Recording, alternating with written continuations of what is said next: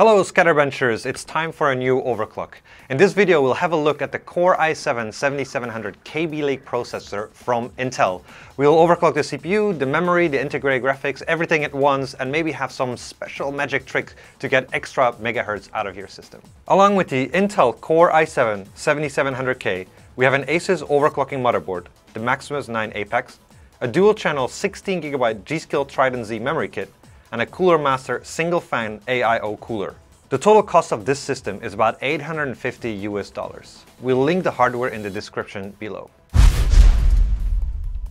We'll break up the overclocking process in 4 different steps. First, we'll overclock the CPU, then the memory, then the integrated graphics, and to sum it all up, we'll apply all the overclocks at once to have a full system overclock.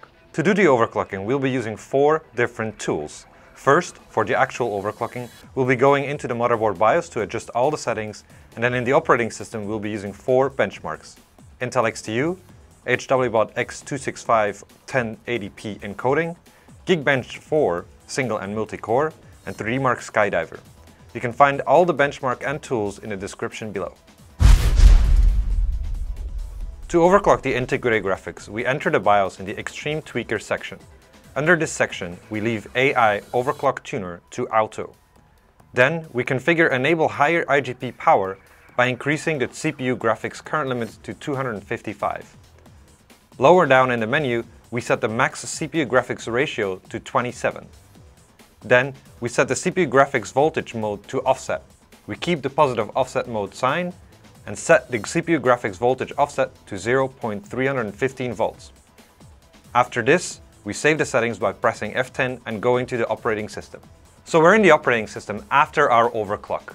Now let's look at the performance figures. Of the 4 benchmarks, only 3D Mark Skydiver is affected by IGP performance. We have a performance increase of 14%. This concludes our overclocking adventure with our very first Kaby Lake system. Be sure to subscribe if you like this kind of tutorial content. Drop a message below if you have any questions or any problems overclocking your own Kaby Lake system. I also want to urge you to check out our magic trick videos that will give you another 200 MHz on your CPU. Thanks for watching, and until the next time.